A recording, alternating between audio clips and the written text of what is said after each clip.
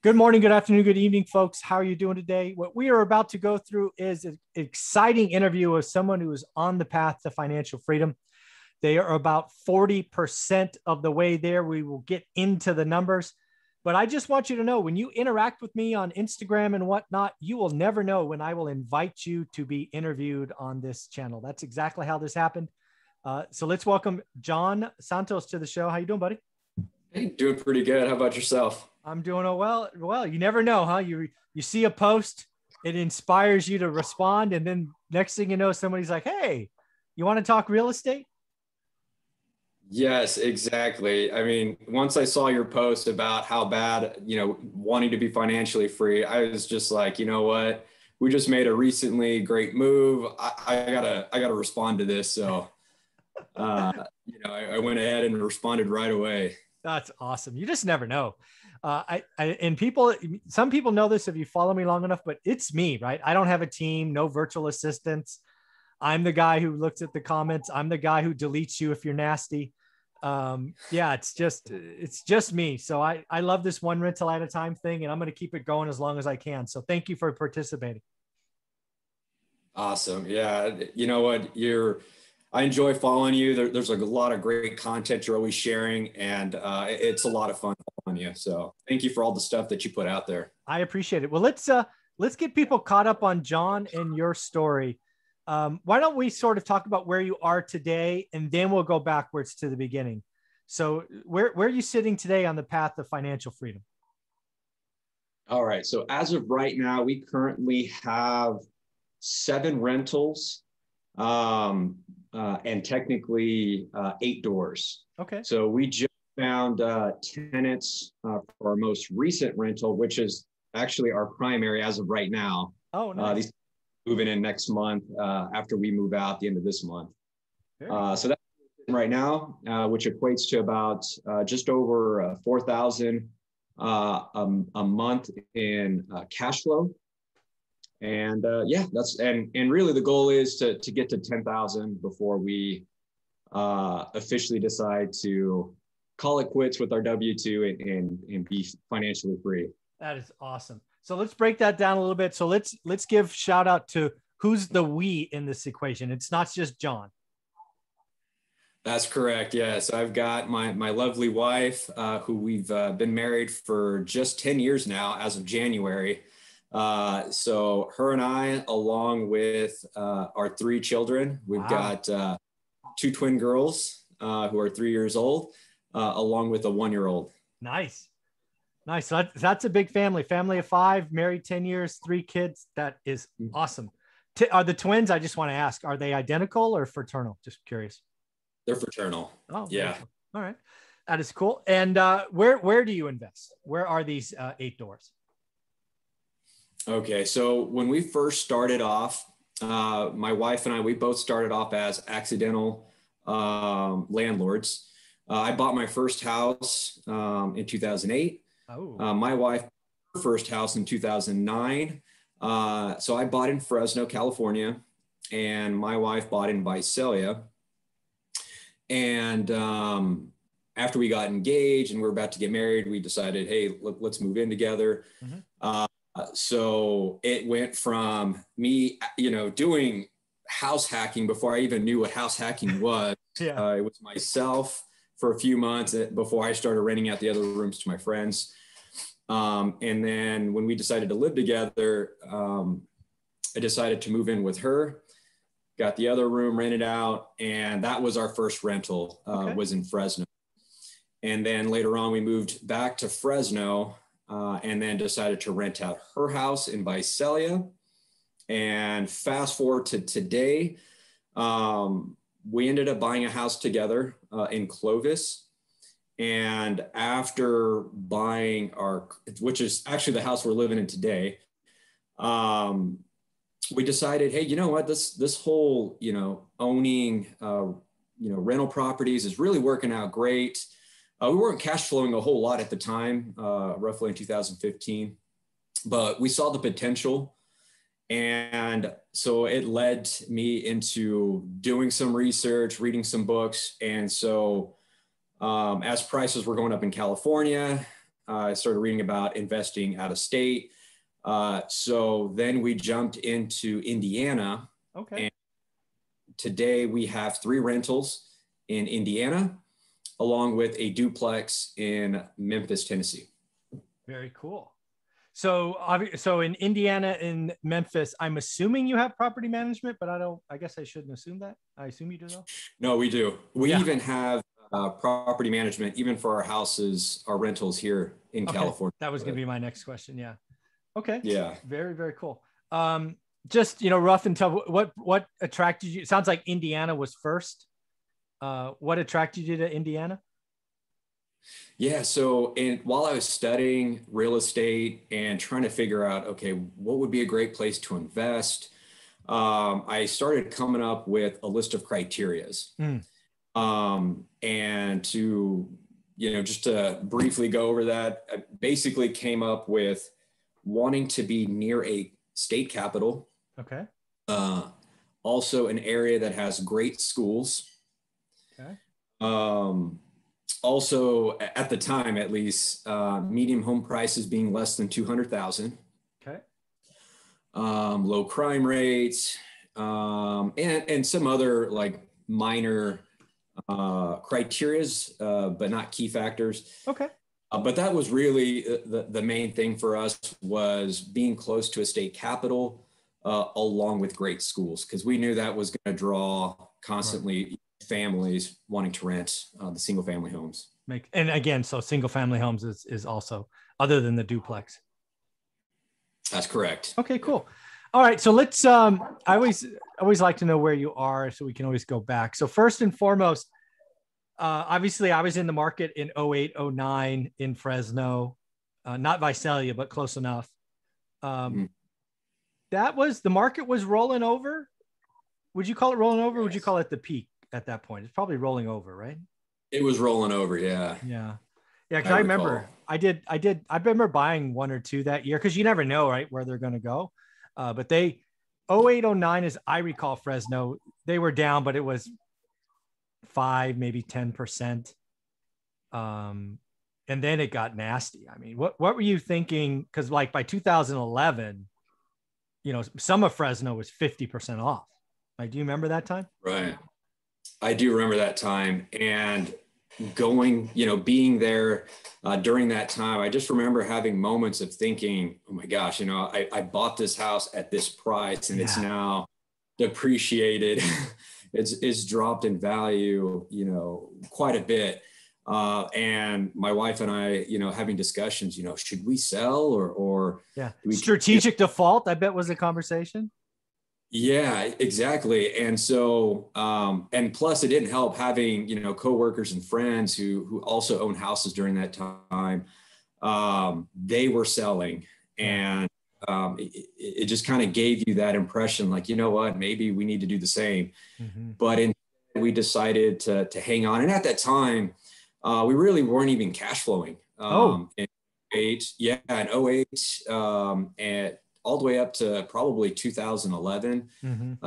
Well, because they were our primary homes that got converted into a rental, I want to say I was actually contributing probably about 100 to 200 those first couple of years, until eventually we were breaking even. Yeah.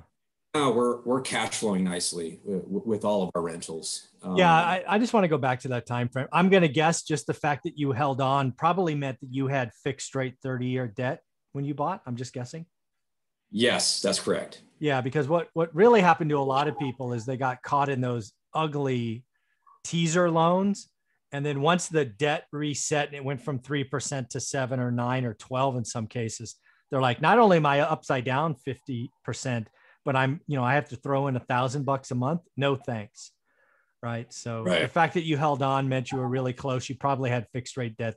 These were just all guesses I had. So kudos to you getting 30-year debt. Folks, if you're buying today, get 30-year debt. You can hold on a lot easier than an adjustable rate mortgage. So pretty cool. So you hold on, you get through it. The market turns around. By 2015, Fresno's coming back. Right. It may not be, it probably wasn't to your purchase price back yet, but rents were going up hand over fist, right? Yep, they were. Yeah, I think by that time we were at least cash flowing a couple $100 by 2015. So that was really nice to when you finally get that. out of an alligator, it's lovely. Yes, exactly. It was relieving to get to that point because, in the moment, in the 09, the 2010, it's like, oh man, how long do we do this? But 11 and 12 had to be rough because 11 was a rough year. It was like, it's going down. I remember thinking they can't go any lower, and they'd go lower. They can't go and they go lower. Because I remember that first house I bought for 107. It goes all the way up to like 270. I think at one point it was worth 300 after I sold it. So buy it for 100, worth 300, and then 150, 125, 100. And it eventually resells at 75. It's like, oh my God, it lost 70% of its value. Crazy. Oh my gosh, that's insane. Yeah, I hope to never see that again. That was a perfect storm for defaults. So, okay. So you get out of this, you start seeing real cash flow. You're like, hey, honey, some is good, more is better. When does the goal for 10 grand come about? And I just want to tell you, I think 10 grand's a lazy ass number, just so you know. So you know what I think. I think your freedom number is a number. It's so not 10 grand, but I appreciate the goal. So we'll get to that in a minute. Yeah. But let's talk about where did this vision come for financial freedom? Because I never really had that vision until very late. So kudos to you seeing it as a possibility. When did that first come into your conversation with you and your wife? Wow, that's a great question. So it probably started off when we were looking to buy our current primary home. Okay. And we were having the conversation of what do we do with our other two houses, the one in Visalia? Do we sell them or do we hold them? And, see what it turns into down the road. Are they going to cash flow one day or is it going to continue to get better? Mm-hmm. And then the other thing too, a lot of the motivation and vision came from my parents. They have a rental property that's paid off and is cash flowing very nicely for them. They're not getting much from Social Security. They're actually getting more from this one rental for their retirement. And that right there was great to see, because I would help a lot with managing that home. And they were actually managing it themselves for the longest time until we finally convinced them, you've got to go with the property manager. It just relieves you from a lot of stress and work as well. So once we saw that right there told us, you know what, I think there is a great potential to replace our income if we have enough rentals that are all cash flowing to replace our current income, and which then could lead us to retiring early. Yeah, that's awesome. Yeah, kudos to you. I mean, I was so focused on my day job and then just one rental at a time. I never really looked up to think about what it could be. It's so funny to admit now, but yeah, kudos to you. All right. So now, the one thing I did, because again, it's funny how our stories are somewhat similar, just off by a couple of decades. We got to 8 doors, 7 properties, 8 doors. And that's when we really started to what I call now recycling capital. Have you ever gone back into those first 2 properties, the one in Fresno that was yours, and the one in Visalia that was hers, and either A, looked at doing rate and term refis to lower the payment, or did you do any cash out refis to help fund acquisitions in Indiana or Tennessee, I think, or Memphis? We did. The one thing we did end up doing with both of those properties is we did end up refinancing them, Okay. Just re-extending that term, basically starting over with another 30-year loan, okay, but a lower rate. Yeah. Along with, at the time, we had an MIP, which was, gosh, I think one of them we were paying over $200. MIP being mortgage insurance. Correct. Yeah. The mortgage insurance, which with the refinance, we were able to get that way. Nice. Exactly. And then also, starting over with a new 30-year loan, with the loan itself being already paid down several years. Yeah. and starting that over, it also dropped our mortgage payment, which therefore increased our monthly cash flow today. So that was what we looked into. I wasn't really familiar or had a whole lot of knowledge with cash out refis at the time. Sure. Though I did hear about it, but didn't really look into it. But at the time, we felt pretty comfortable with the refinance. When did you do the refis? 19, 18, 20? So I would have to say the Fresno house, we refied 2010, 2011. Oh. And then we ended up refinancing the rest of our portfolio not until last year, early this year. That makes sense. Okay. Yeah, because a rate and term refi is awesome, right? I mean, that just extends the term, especially when you get rid of mortgage insurance. That just explodes your cash flow, right? If your payment was $1,200 and now it's $900, well, where's the other $300 go in your pocket, right? It's pretty amazing. It's pretty amazing. So that's awesome. So now that you look out into the future, right? Have you, where do you sit now? So you got a little bit in California, a little bit in Indiana, a property in Memphis. Are you kind of opportunistic and you'll take the deal where it is, or you're like, nope, Memphis is where we're going to focus for the next couple of years? Where's your focus? Yeah. So moving forward right now, because we're moving, we bought a new primary home in California or where? In California. Okay. Yes. Yeah. We're actually trying to move closer to family. And so in the process of converting our current primary as a rental, which we did find tenants last week. So that was great news there. But as of right now, the focus to getting to that $10,000 a month, which was based on our current expenses and being able to live, for us, at a comfortable level. Yeah, the life you want, live the life you want. Exactly. Yeah. My wife and I were really big into traveling, as you could see the map behind me. I love it. So right now the focus, because we're doing this transition into our new home, we're looking to pay off one of our mortgages, because the thing that we were contemplating was, okay, do we want to continue and buy another cash flowing property, potentially $200 to $300 a month? Which we would need. I mean, what would be the math there? You need something like 20 more. If it's $300 a month and you need $6,000, that's 20 properties. So another 20 homes. Or if we were to pay off each loan, we could then increase our cash flow significantly just with one property alone. Oh yeah. I mean, yeah, if you have a mortgage, call it 1,100. If you pay that debt off, that's 1,100 that falls to the bottom line, right? Exactly. Yeah. Just minus a little bit for property taxes set aside for that. But yeah, exactly. That was the mindset. Okay. Hey, either expand the portfolio and get another 20 to 30, which is another potential several phone calls a year of, maintenance and requests from the tenants of certain items that they're wanting. Yeah. Or maintain what we have, which is pay off that debt, which each loan paid off would then increase the cash flow an extra $600 to $900 a month right there alone. Okay. Yeah. Cause everybody has different rules of thumb in this environment. And whatever is comfortable for the investor is awesome by me.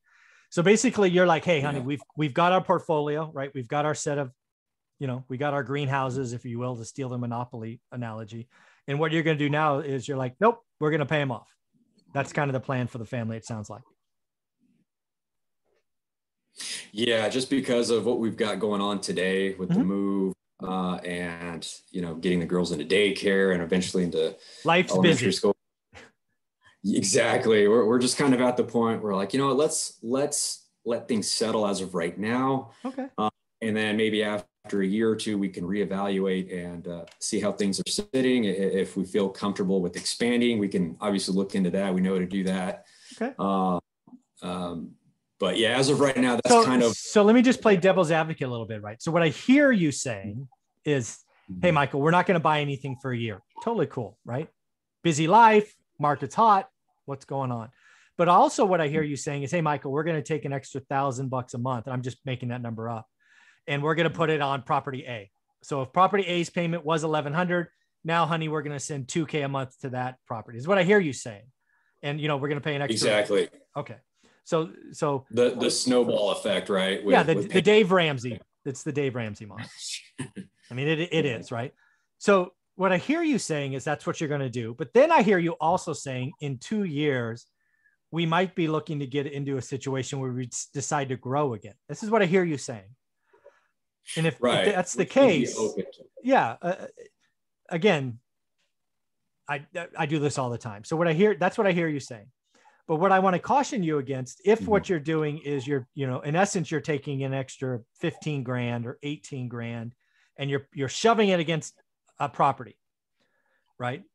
Which is great when you do it consciously. But what I also hear you saying is maybe in a year or so, or 2 years or 3 years, we decide to grow again. It's hard to get that 18K out of that property because you have to do a refi and the rates might be higher, right?